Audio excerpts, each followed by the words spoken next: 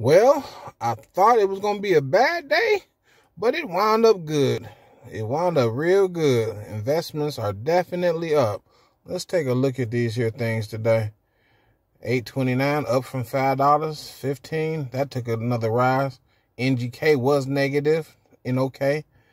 All right. OGI, just a little bit of a raise. I'm still getting screwed over on GE by 2 pennies.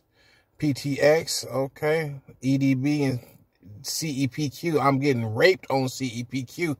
But this VTIX, I lost $30 today, but I'm counting on that to rebound. But I got $2, $3, $40 here, $73 here, $8.25, and 0.1905 cents. And I done made $7 in cryptocurrency.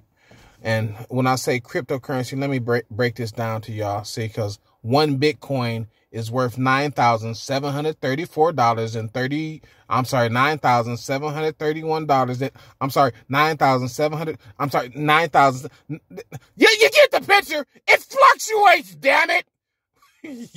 But if I wanted to sell, then this is what I would be selling. I have $364.59 in Bitcoin. So I ain't selling. I'm trying to make that turn into $1 million.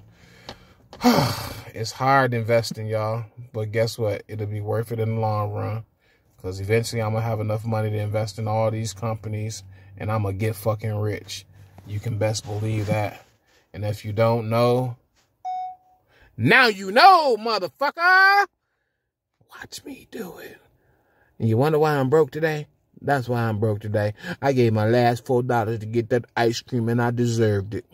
It's my birthday. I'm fucked up right now. Plates, license, registration, child support, bills. I'm broke. I just make looking broke look good. Y'all have a good day.